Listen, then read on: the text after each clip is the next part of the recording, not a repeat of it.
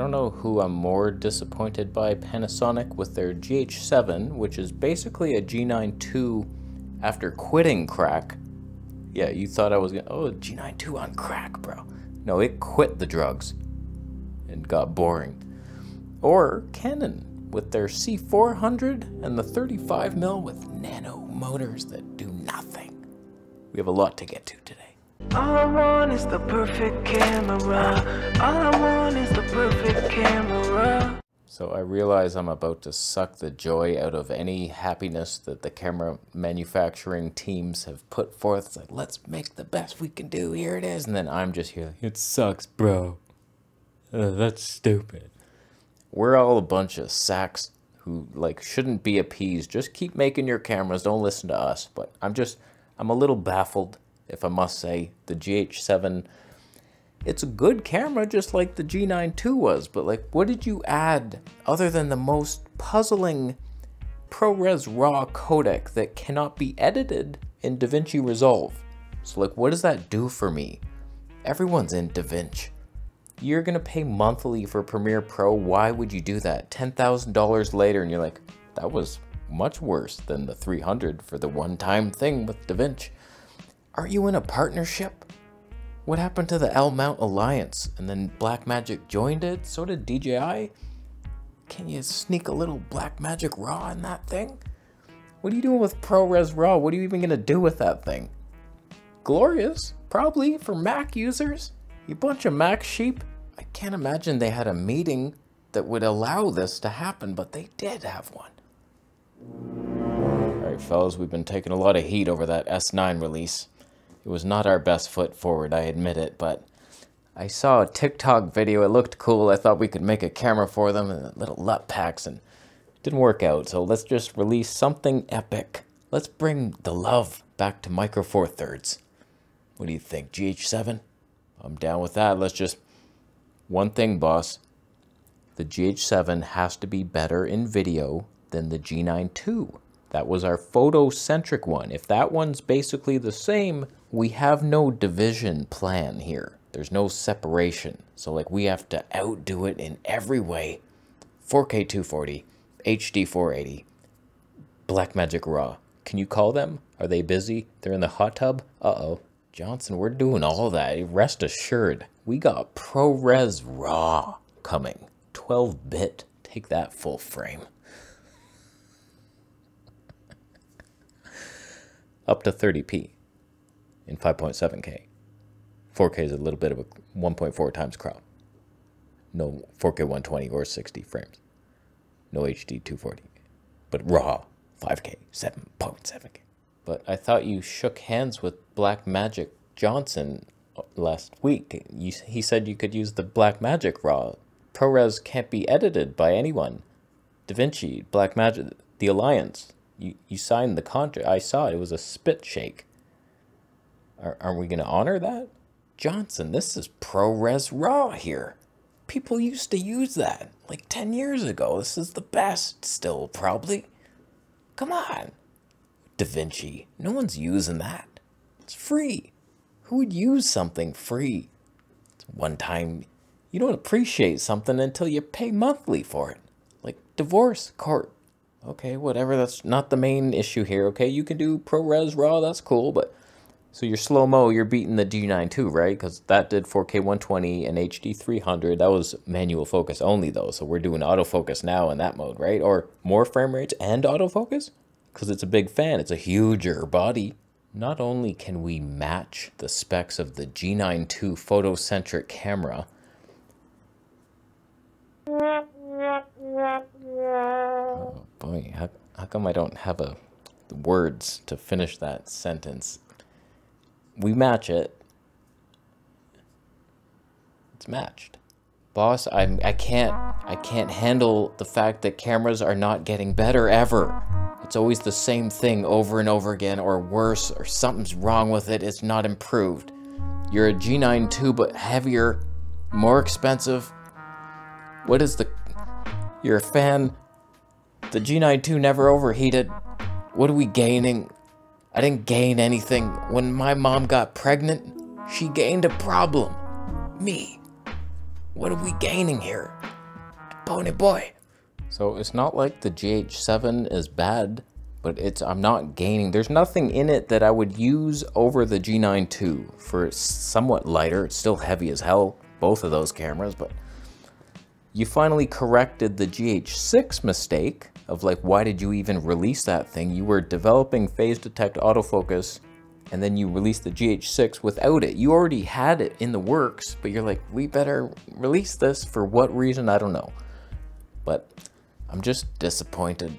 You're Micro Four Thirds, and it's 4 years after the A7S III release, and you haven't beat it yet. We're still doing HD 300 with manual focus only. Nothing improved, and the bigger body with a fan. What do we even get? And when it comes to the Canon releases, I mean, the C400, like, who cares? Really, like, in the honest spectrum of our world, I'm sure there are clients who need something amazing like that, and there's like professionals. The difference between like a professional videographer versus the more important YouTube scrub. What are we doing? Like, no one cares about these expensive, heavy cinema cams that don't even match my A7S III for some reason. It's like, we can do 4K 120 in a crop, Super 35. And if you crop more, we get HD 180. That's almost the 240 of the non-cropped A7S III full frame with autofocus. The hell, man. Like, I get it. 12-bit raw Canon color science full frame RF mounts like destroys the A7S III. Side by side, I was like, what even is that, the Sony? But for fun, in a small package, you're trying to compete with my A7S III, pointy boy. Come on. So it's like, Canon, go to bed. I was taking notes during that cringy-ass presentation of that filmmaker, DP person. She was like, oh my God, this is the best. This is a critical review, I promise. I'm not paid. This is the best camera ever made. I can't believe there's no flaws in it. Full frame 6K, that's where you went wrong. 6K 60, who needs that? Nobody. That means your 4K 120 had to be cropped because you got too many megapixels. You're a frickin' cinema cam. What are you doing? Dual pixel autofocus 2. Where's the quad pixel autofocus that I thought was coming? Not in this thing. Is that crippled for some reason? You need it in a higher end cinema cam? Freaking C500 Mark 6. Stacked sensor? Where's the speed then? Is my sensor stacked? No. How come it's faster than yours? You're stupid. 3.5 pounds. Sounds heavy. I don't like that. Mini XLRs in the body. I have a mini XLR input in my pants. Triple ISO, neat gaming trick. Will I ever use it or need it? Stupid. It's kind of cool, actually. Way to go. It's the only thing that's like, wow, not bad for some people who give a shit. I couldn't care. I don't care if I'm at ISO 15,000 right now. I'll do it. 180 frames per second, Super 16 crop, a 17 to 120 lens. When it comes to the 35mm, thank you shill tubers for telling me it exists and it's perfect and that you want it. But no, it's not as good as the original 35mm 1.4 Mark I that nobody tested. The Mark II, what are you doing? That's the worst version of it. You lost your pop and character. All you cared about was corner sharpness. That's all I saw being tested. It's much sharper right up here than the L lens of 35mm, so it's better, right? Up here, that's what you want. What do you see there? It's a dark and black chasm of my heart. What do you need to see? The background's usually blurry. You want it sharp for what? It's probably better than the EF version in a lot of ways. Sharper, better autofocus, like everything about it's probably good. And it'll look decent enough, but there was a look to the old EF glass. For instance, I just made a video on my Sony with the Canon 85mm 1.2 trying to redeem myself. No, I couldn't stop it down. You stupid adapters not letting you stop it down, but that's a character look that you're not gonna get on the RF 1.2 or the Z 1.2. It's a special feel of old-timey glass that has disappeared, and I will have no part of it. So we're talking modern version. Okay, you've done it. Where's my 24mm 1.4?